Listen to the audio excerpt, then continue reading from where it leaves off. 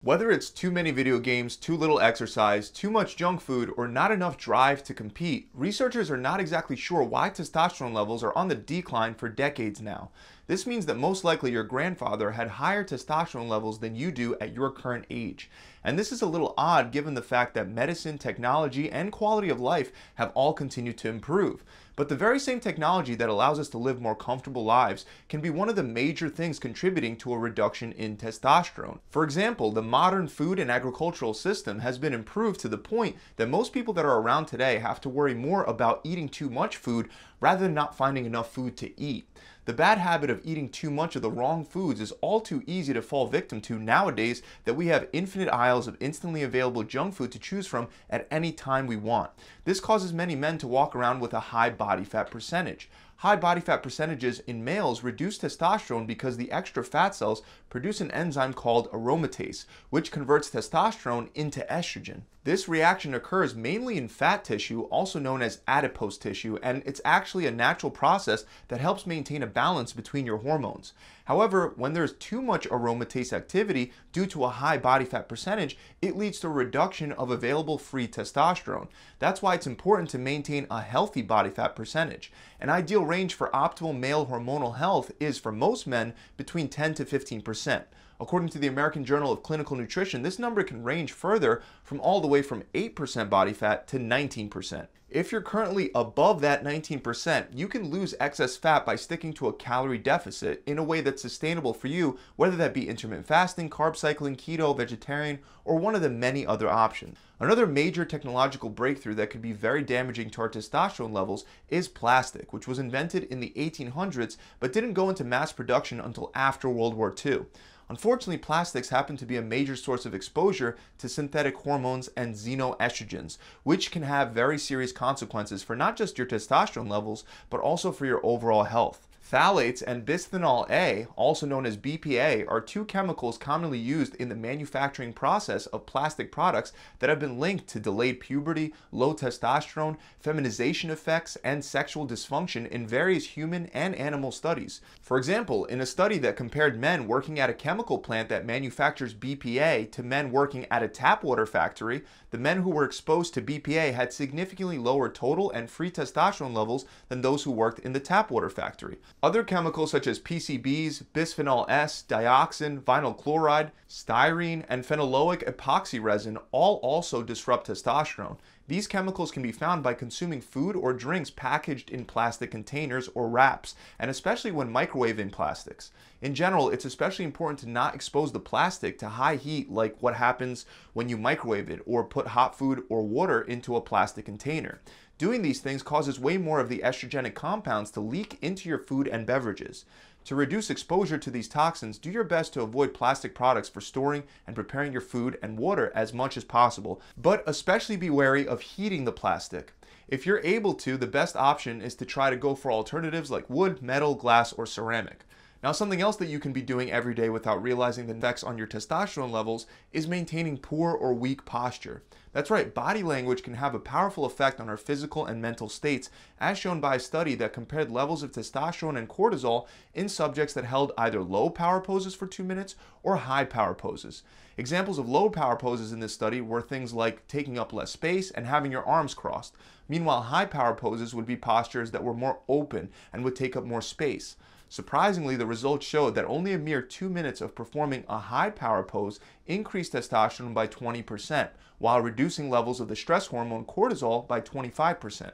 On the other hand, the low power pose group saw a 10% reduction in testosterone and a 15% spike in cortisol. So imagine how much the way you carry yourself daily affects your testosterone. Although the study is limited to 2 minutes, many people claim that they feel improved confidence, strength, energy, and mood when simply maintaining better posture throughout the day. And all of these effects happen to go hand in hand with improved testosterone levels as well. Another counterintuitive thing that can lead to lower levels of testosterone is consuming too much protein and not enough of the other macronutrients. Now keep in mind, most people don't consume enough protein, which means the majority of people watching this video would likely benefit from getting more protein rather than less, both in terms of body composition and overall health.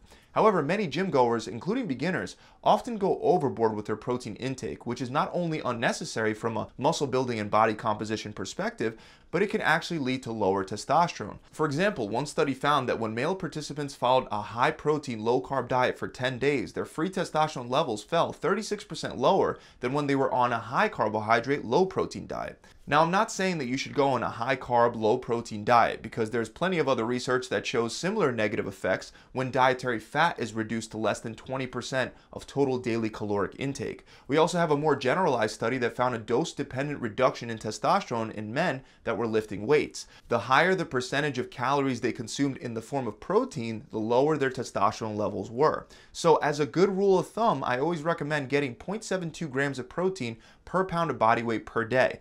And then the rest of your calories you can divide between carbs and fats based on what you prefer and what your body feels better with. Next, let's talk about getting enough quality sleep, and we can see how drastically poor sleep quality affects testosterone in a study that measured a group of men's testosterone levels first thing in the morning after waking up. They were all given wristbands to monitor how long each of them had slept for, and the results showed that the men who had only slept for 4 hours had testosterone levels hovering around the range of 200 to 300 nanograms per deciliter. Meanwhile, the men who slept for 8 hours had their testosterone levels at around 500 to 700 nanograms per deciliter. So regardless of how busy you are, make it a priority to get around 7 to 8 hours of sleep per night. If you struggle getting enough sleep, you could make some very simple changes to sleep deeper and stay asleep throughout the entire night. These include maintaining a consistent sleeping schedule every night, avoiding bright light exposure before bed, not drinking too much water directly before going to bed, setting the temperature in your bedroom to a relatively cool setting, and making sure you're consuming enough magnesium either through your diet or through supplementation. If none of these tips help you fall asleep relatively quickly, you could also consider supplementing with a small amount of melatonin, which is a hormone that naturally gets secreted to signal to your body that it's time to go to sleep.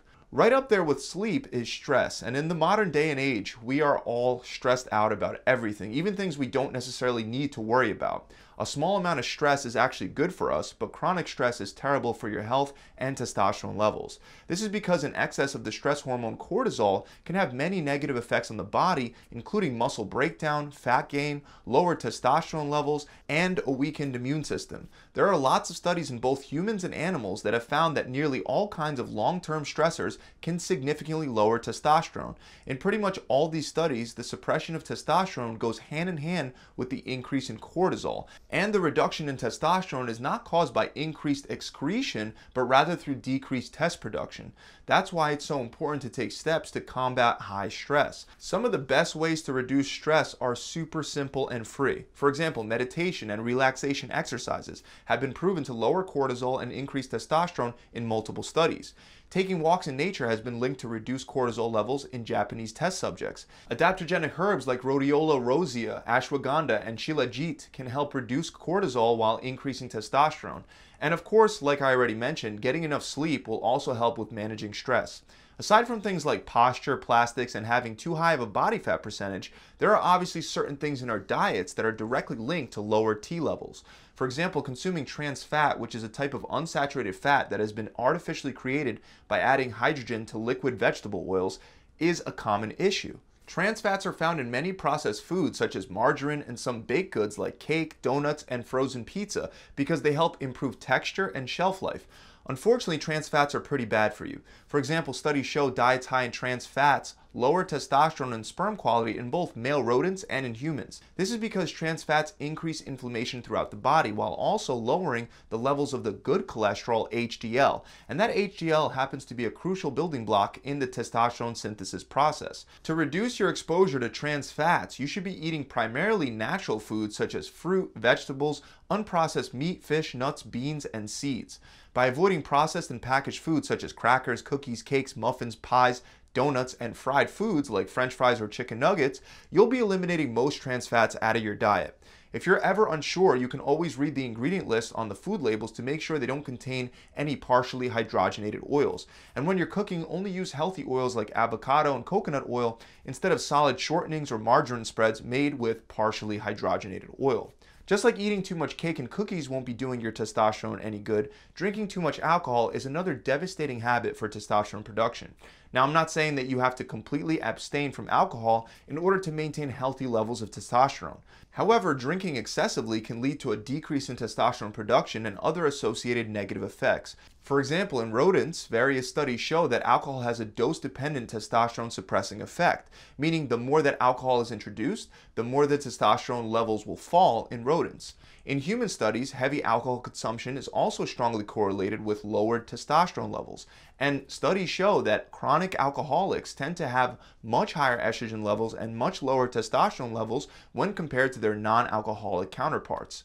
Now, as mentioned earlier, having a drink once in a while isn't going to be much of a problem. It's excessive drinking that leads to lower testosterone levels and many other negative health effects. Finally, for our ninth bad habit, many people are not drinking enough water. Not only is being dehydrated bad from a gym performance perspective, but it can also lower testosterone levels while increasing cortisol. For example, studies show that even a mild 1 to 2% dehydration rate can significantly raise cortisol levels and lower growth hormone secretion.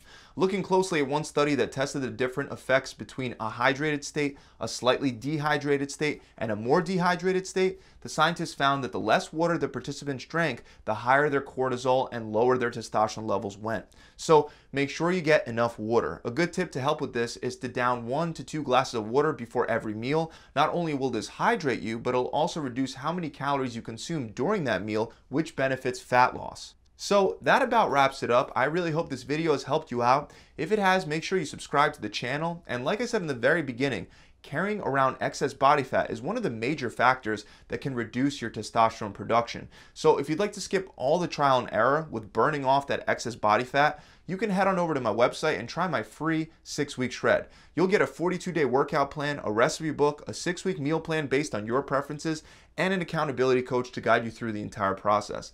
To find out how this program works, you just have to click the link in the description, or you can head on straight over to my website at gravitytransformation.com.